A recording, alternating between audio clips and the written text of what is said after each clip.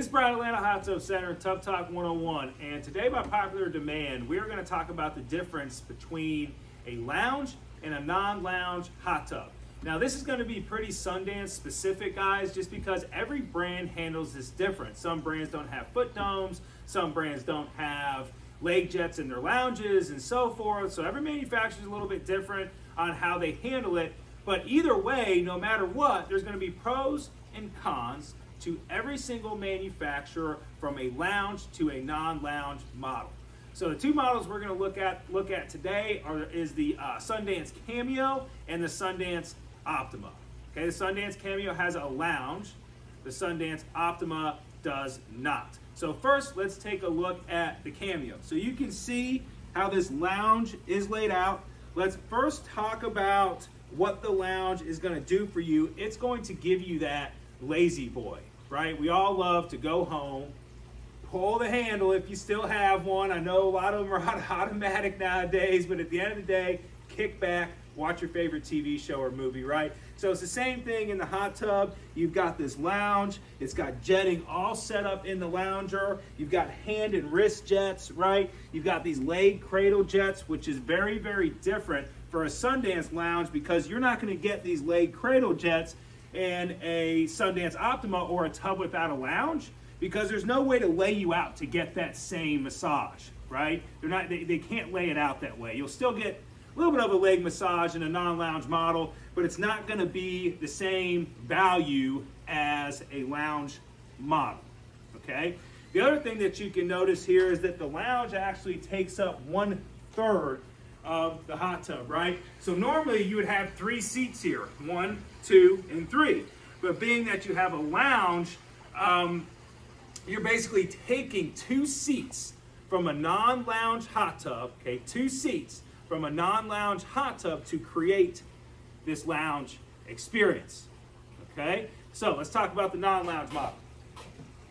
Okay, as you can see, just like we were just talking about, guys, there's no lounge here, right? So what do you have? 1, 2, 3 seats. Okay, so again, same rule applies. You get 2 extra seats when you don't have the lounge. However, you can see you don't have some great leg massage, right? Sure, you've got a couple of jets here for your calves, and you could kind of slide up and down and, you know, get a massage on different parts of your legs, right? But it doesn't lay you out like a lounger to really give you that jet massage or that leg massage, right? So that's different. Another thing that's different, guys, is this foot dome, right?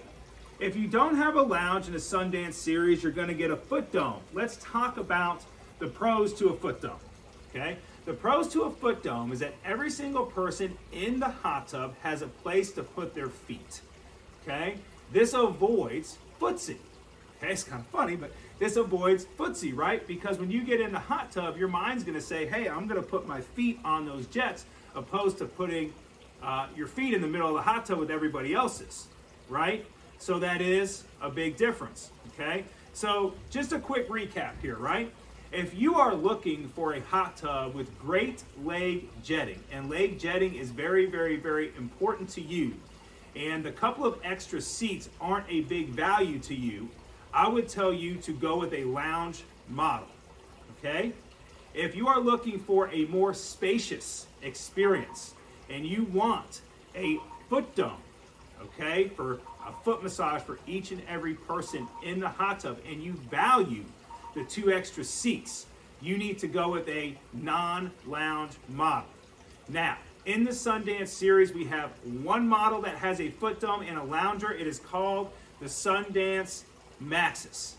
And the only reason we're able to have both is because of the sheer size of the hot tub, right? If you were to take a lounge model that's 7'5" by 7'5" and try to stick a foot dome in it, your knees would be up to your chest, right?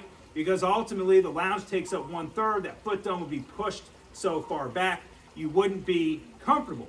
The Maxxis, again, is, you know, it's 7'8" by 9'2", right? So with that long 9'2", they're able to get both in there, and for the consumer, you know, they're still comfortable. So This is Brian, Atlanta Hot Tub Center, and the difference between a lounge and non-lounge model for Sundance Hot Tubs. Thank you.